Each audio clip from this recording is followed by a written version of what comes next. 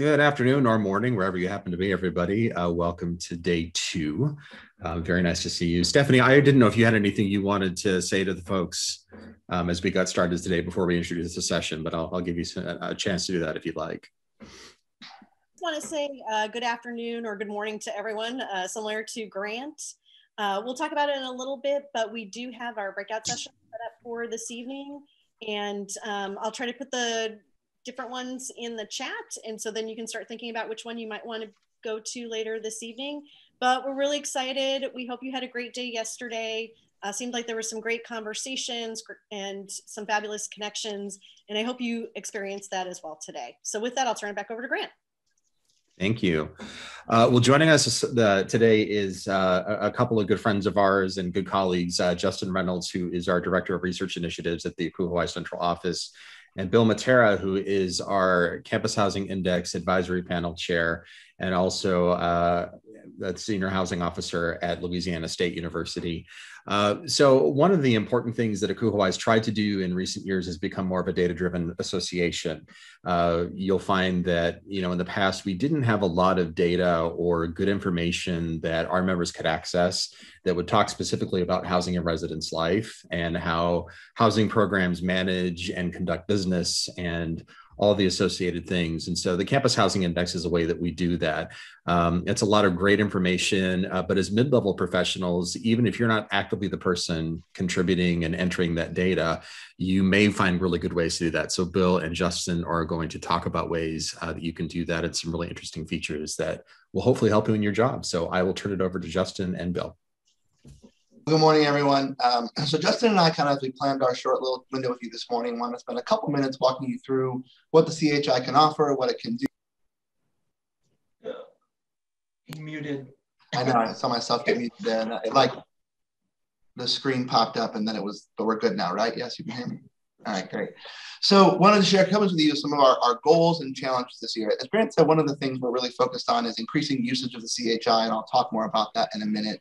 As we kind of work through our processes here. So thinking about the CHI, it's really designed to be a data house for all housing professionals. One of the most common misconceptions is what's housed in there. So I think if you get a chance to play in the CHI, you'll see it collects a lot more data than what we're sort of giving it credit for. The most common usage right now is compensation, right? Lots of folks come in and want to look at the compensation tool to figure out how they benchmark. But the CHI collects data across the operation, whether it be dining pieces, conferences, facilities, number of beds, types of beds. There's a significant data warehouse there of things that can really be useful for all functional areas. And so one of our major goals is continue to help people figure out what's in there for them. But one of the things we're excited about for this year is when the CHI opens is a brand new reworked residential life section. And so if you've been in the CHI before, the old residential life section really was kind of wonky. And so last year, the group pre-pandemic was working through a new question set to collect some more information about programming model, programming types, and that'll be the first go round in this collection of data. What the hope is that this allows you really easy benchmarking. I know for many of us, as we've talked about it in our group, when you benchmark, the fastest way to do that is sort of email people to the schools, send a list out really quick and kind of gather information. The hope is the CHI can replace that a little bit, right? That you can go in and pull regional connections, whether it be the CHO, GLUCUHO region that you live in, or sort of other peer institutions. And when you get into those higher levels of access, and if you choose to pay an option, building some customized reports as well that can kind of say, these are our benchmark institutions and partnering with the central office to really build that custom data set, you need to make the best case on your campus. But also maybe looking at what other folks do to increase practice evaluation and help you in your decision making and pulling data quickly and easily. I think as I've become the CHI advisory panel chair and played with it, I think you'd be very surprised how quickly you can get data out of this versus that sort of send the email and wait a week and a half to get information. You can pull a lot pretty quickly at your fingertips once you're in the database. And when I'm done talking, Justin's going to demo for you a little bit today of what it looks like on the back end and show you exactly how you can use it. So I mentioned some of our goals for this year as an advisory panel, and we wanted to share those with you today because some opportunities where you can really help them. The first one is really increasing usage and data input. So many of your CHOs receive a request in April this year to put data into the system, to kind of enter all of your information in that system. We've really struggled a little bit to get small college and HBCU usage, which makes the tool not as effective. And so the advisory panel is going to do some really focused information for folks to kind of make sure we're putting the information in, getting them in there. The other thing is, and you all may be invited to participate at some point, is doing some focus groups across campuses to kind of figure out what the barriers are to data entry, right? The number one thing that anyone can do to make this more robust is to plug information into it, right? The better we can get it to kind of move that through there. And we're trying to figure out what are the barriers that are preventing folks from doing that. And so this is one of our major goals. The second thing is we know that even as we do this work, we are not always the best users of the system. There are some folks across the association who are using this system way better than we can even imagine. And we want to start highlighting those stories and kind of pulling those information in to start giving others ideas on how to best use the system and kind of make sure they're getting their resources. And then the last is really help people understand what all it can do, what all are the resources that it can provide you, what are the things that it can give you on your campuses, seeing how that data comes out of the system, and then how it can benefit you on your home campuses.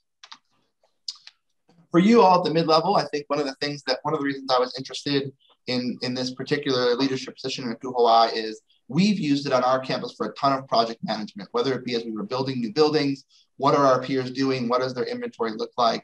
We've used it a bunch for compensation and things like that as well. And the residential life section to our peer institutions has been helpful as well. And so for a lot of us at the mid-level, we're doing tons of project management and assessment in the ways that it's really difficult to collect data quickly or to get folks to respond. This tool for our level can be really helpful at thinking those things through, but also making sure that data entry and collection gets in there. So making sure that as it comes time to the window to put information in, we want the CHI to be as accurate as possible. And so getting your foot in the door to get that data entry, helping your CHO plug that information in so you can start to see what it looks like at the end. And then everyone at your institution, if you complete that survey and that data or buy the license, has access to the back end of the CHI.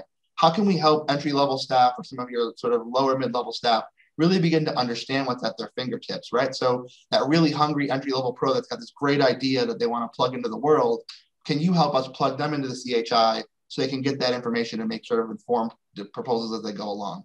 So that's kind of an overview. I want to show you a couple outputs really quick before I hand it over to Justin. Justin and I kind of tried to brainstorm some questions that might be helpful for you all to kind of see what the outputs are as we go through this process.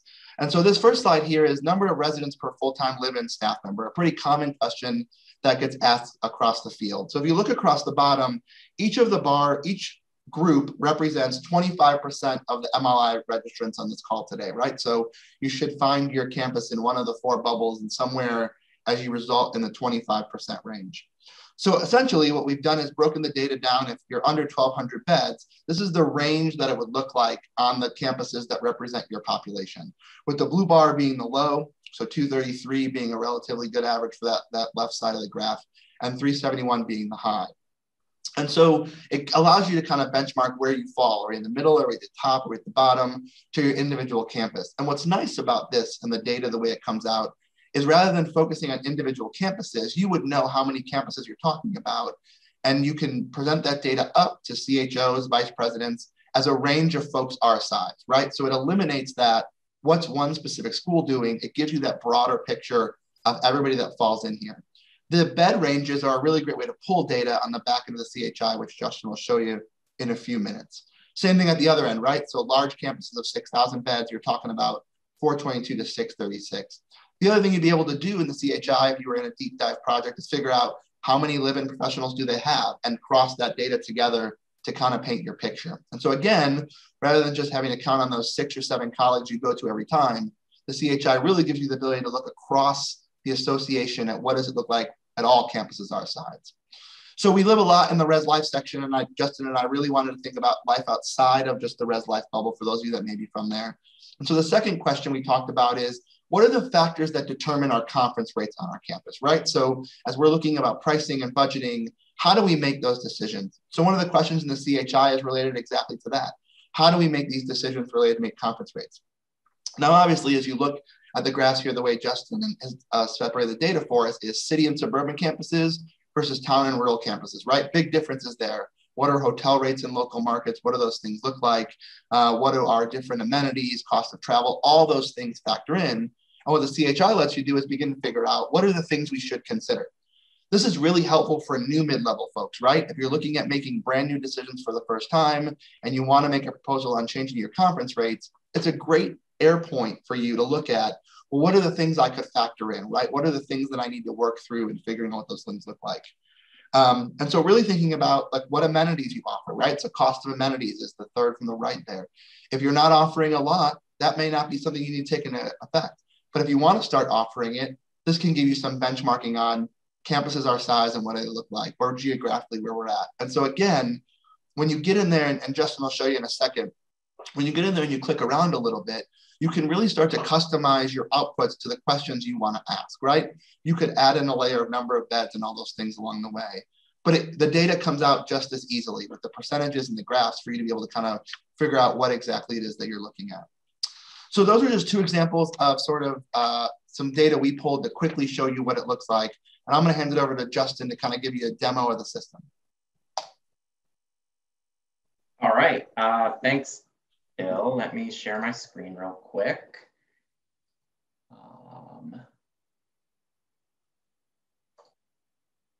Are we all seeing the landing page of the CHI? Just a few head nods will work. Perfect.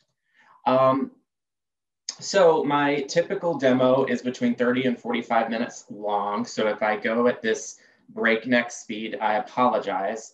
To that end, if at the end of this particular session, if you're like, whoa, that was way too much, that was way too quick, I'm available for demos for you and or your staff at a separate time. All you have to do is email me, chi@akuo-i.org, and say, hey, I'd like to set up something like this, and I'm happy to do that with any of you. So I'm just going to jump right in. To log in, you'd go to akuo-i.org/chi, or if you're on the landing page of our website, it's this purple button up here. And then it's pretty self-explanatory. Just click this button right here, and you'll use your Akuo-i credentials to be able to log in. Once you get to this landing page here, if you are the senior housing officer, you'll see 3 sections. If you are not the senior housing officer, you will see these 2 sections right here, profile and operations. And so I'm just gonna walk you through how to benchmark live, as it were. And I'll use the examples that we just showed you, that Bill just showed you in the PowerPoint. So in order to benchmark against a particular campus or set of campuses, excuse me, you click compare to peers on any of these sections. And what it's going to do is it's going to take you to question comparisons in the particular section that you have questions about. We gave you 2 specific examples out of 300 and something different data points in the CHI. So it's pretty robust. What I believe Bill showed you first was the in the live-in staff section. So those ratios, number of full-time live-in professionals, or number of residents per full-time live-in professional. So in each of these question comparison tabs, you're gonna have a filter box up here. And depending on what your level of access is, if you have basic, you're gonna have these first 3. So public, private, CHO, NEOCUHO, any of the regions that you'd like to filter by, as well as the state and province. If you have premium, it's gonna add all these different filtering capabilities for you. And so to me, it seems pretty intuitive. You hit edit, you'd go in and you'd make your selections. So, you know, I really wanna know about campuses with a bed capacity between 3,000 beds and 6,500 beds. I don't know if that's an appropriate benchmark for you. That's something that every campus and every professional kind of has to decide. But once you do that, it's going to tell you that there's an average of 69 responses, or whatever the response rate is for that particular page. So you know, in general, how many campuses are answering that kind of data. And I'm going to scroll down to the specific. Yes, here we go. So resident to live-in professional staff ratio. And there's those 3 numbers that Bill showed you earlier, the 373 being on the low range, the 450, and then the 560 residents for that particular bed count range. Are we all following me so far? Okay. So let's say, Justin, this is all great, but I really don't want to hand copy and paste this for my VP or my director of housing or whoever might be requesting this data. If you need this data in a more kind of digestible format, at the very top of the page, there's a Save As, and you can export it to Excel. And it's going to export all that data into an Excel file for you so that you can then plug it into PowerPoint or any kind of chart or graph or whatever you kind of need to show. The last thing that I want to share with you is personalized reports. So if you hit personalized reports, any kind of report that we create in-house and sell in the Akuo bookstore of CHI data is automatically going to be uploaded to this section. So you should have access to those static PDF reports that we produce. The other half of this at the bottom of this particular page, you have this filtering box again, just like you would when you were comparing data, but now you have PowerPoint decks for each of the sections. And so what that does is when you click this PowerPoint, depending on what you've selected in your filters, what it's going to do is it's going to download an entire deck full of graphs that are automatically created for you based on the questions in that section. So I'll go ahead and do business operations report and kind of show you what that looks like.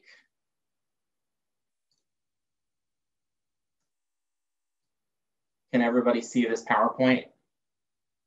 Yeah, okay. So you'll see that it automatically creates charts, graphs based on that particular, that 3,000 to, I think I said, 6,500 bed capacity, or whatever your other parameters are. So now you have the ability to go to a specific data point and not have to actually create that graph yourself. And it's even more easier to plug it into something that you might need for a presentation, or whether you're arguing for, you know, more staff counts, less staff, lower staff counts, or whatever that case might be. Again, there's 300 different data points in the CHI. So the idea is that it is helpful to a wide variety of people for a wide variety of uses. That is my spiel. Does anybody have any questions for me?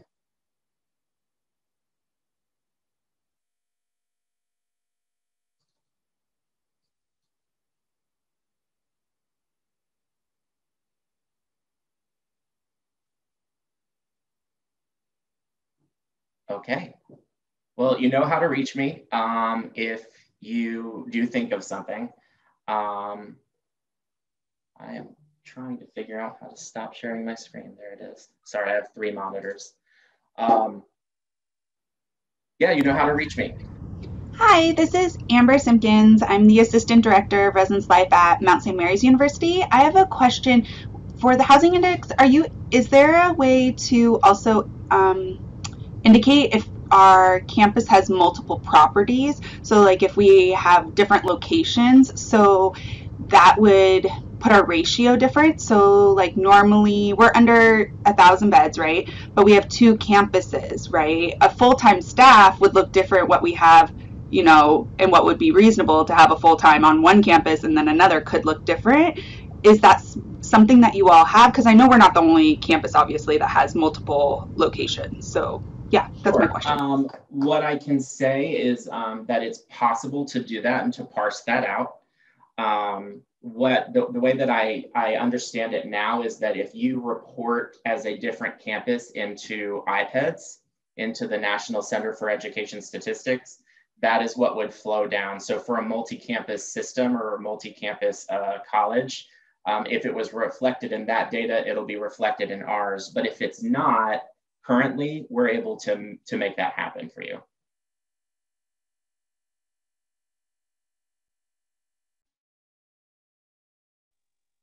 Justin, this is Stephanie. I have a question for you, and I'm trying to remember if it's part of the Campus Housing Index or a separate function. But every year, Kuhoi puts out like the Live On report, the compensation reports, and I want to say I think it comes from the data from the CHI, and I've certainly found those extremely helpful, staying in tune with what institutions are doing, what some of the trends are, and then maybe thinking about what the future might look like. Sure. So that is 100% CHI data. And it is what I was talking about in that personalized reports tab. All of those static files, those PDFs at the top, anything we put in our bookstore, the ones that you're referencing specifically around CHI, are all included as a part of the platform. The idea being that if you don't have the resources to purchase the full platform right now, that you can still get some static level data in the bookstore. But if you do have that access, then you get everything that we have produced relative to that CHI data. And that includes the residence life, the operations, and the compensation reports.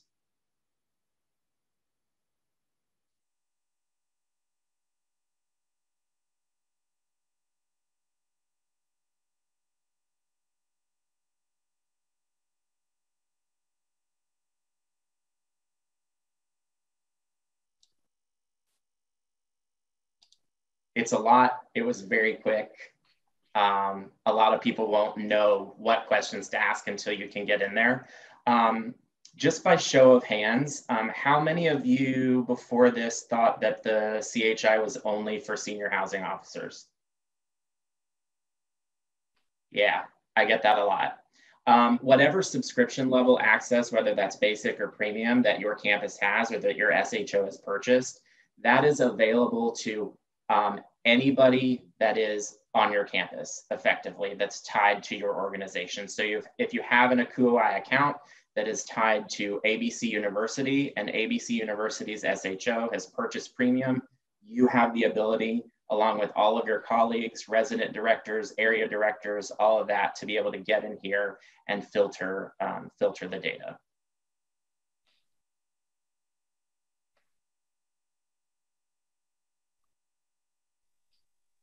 Justin, this is Stephanie. Sorry, one last question, and it actually feeds off what Amber had mentioned earlier. I'm also thinking about, we also have some international sites, and wondering if there are options or if there's been consideration around being able to do some benchmarking. Like we have a campus in Florence. I know some folks have campuses in Saudi Arabia, and just trying to think about what we might be able to do with that type of data. Sure. I think that is kind of an ongoing discussion. Admittedly, that's never been brought up to me before outside of those campuses that are just outside of the US proper.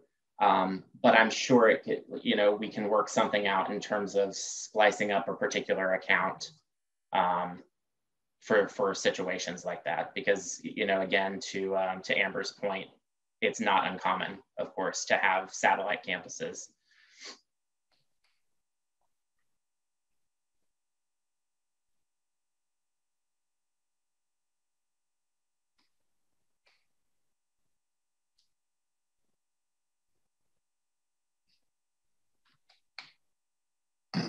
Well, while you think of questions, or there are other questions, when Justin and our chair-elect Michael Griffel is also out here, but we are working on refilling the advisory panel. We have a number of spots open as the advisory panel is moving from a sort of static meet to review the questions to do some work this spring and fall on really kind of engaging folks in the data and figuring out folks who are using.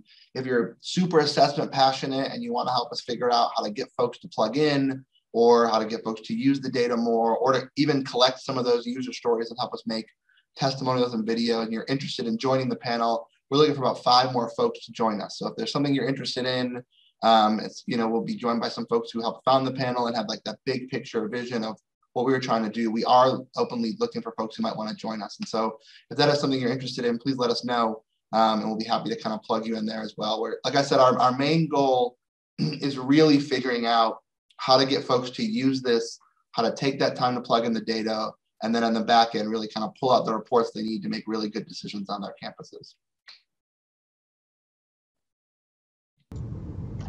This is Amber again. I have another question. So have you all integrated potentially asking any questions around like campus climate and like if cultural competencies are met, or like is it a wheelchair friendly campus, is it a like different things like that, because that could impact, you know, as professionals the way we search or things like that. But I understand also with the index it's supposed to be more numeric information, but I wasn't sure if that's something you all have considered, especially given the current comments with, you know, Asian hate and Black Lives Matter and, you know, ADA accommodations, you know, people looking for what's friendly for that.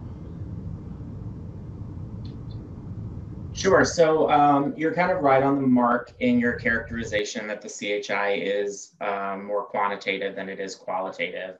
And that simply comes from a confidentiality kind of standpoint. It's really difficult to, with a research division of one, parse through 300 to 400 different qualitative responses around questions each year. But that's not to say that there aren't elements around campus climate that are quantitative that we would be open to, or the panel would be open to incorporating. Gradually changing the questions that are in the CHI is an activity that the panel is, you know, that's a central charge of the index advisory panel, is to continuously assess what's included and what's not. And so I guess my answer to your question is yes, and sort of. Yeah, and the other thing that's really important, I think, to cover as well is that it's not, the panel doesn't, index doesn't really let you go to a specific campus and look at sort of their answers to that question. It's really designed to look at like class-based, like my organization wants to make some decisions, here's the thing. The index does include a number of questions related to accessibility, and sort of what are other campuses doing in accessibility. So it's got a section related to what you provide, what's required for a student to get an accommodation. All of the questions include gender inclusive housing. So if you're looking to bring that to your campus or figure out where you're at in that process, you could run a panel of schools in this region and what does it look like for gender inclusive housing in that space.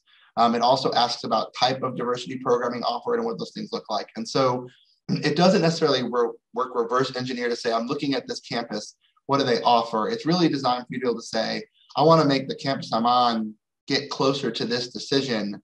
Tell me everyone who allows ESAs and what they require, or show me what everybody requires for ADA accommodation. So the panel can, or the index can really help you diversify the campus you're on. It would be a pretty tough reverse engineer to get to the exact right answers to figure out the campus you're looking to go to, what they do or don't do.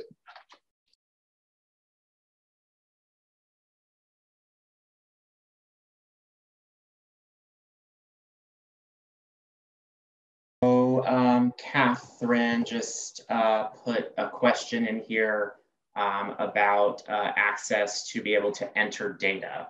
So each data cycle, we send your SHO an access key that they can share with select people on their campus that gives you permission to enter data on behalf of them. So Catherine and company, for those of the folks in here who are not SHOs on your campus, you would need to reach out to them for that particular access code. This year's data collection is April 30th through July 30th. So in the next few weeks, we'll be sending out that email to your senior housing officer with that access code.